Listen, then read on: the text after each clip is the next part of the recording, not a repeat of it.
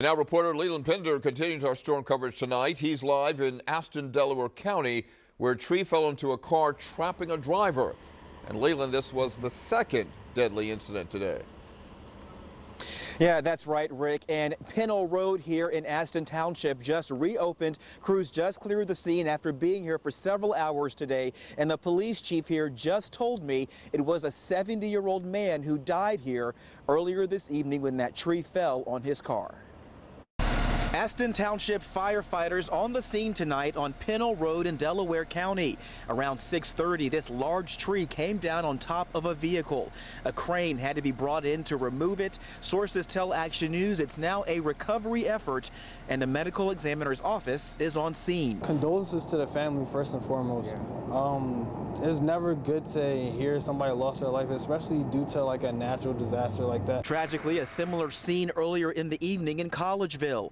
Police say an 82-year-old woman was killed when a tree crushed her car at Main Street and 9th Avenue as she waited for the light to change. Fire department had the jaws of life and they were trying to cut the driver out of the car when I came out. Busy City Avenue in Wynwood closed after a downed tree blocked the road. At MLK Drive near Sweet Briar this morning, this gold Buick also a victim of a toppled tree easily uprooted by saturated ground. They have been coming down in the high winds, especially this year because of the moisture.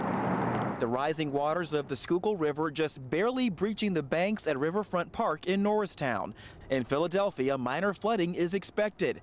The river is expected to crest around 11 feet in the early hours of Thursday morning. Street closures already in place in Manayunk and on Kelly Drive.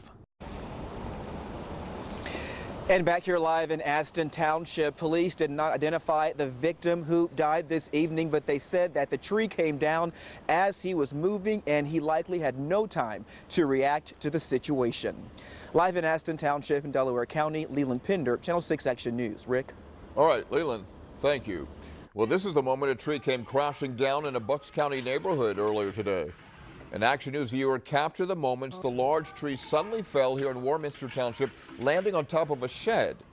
And this video shows a tree blocking part of Henry Avenue in East Falls as people were trying to drive home tonight. Well, if you see rain is headed your way, be sure to download the 6ABC app. It'll give you a live look from Storm Tracker 6 radar, plus access to the latest forecasts from our team of meteorologists.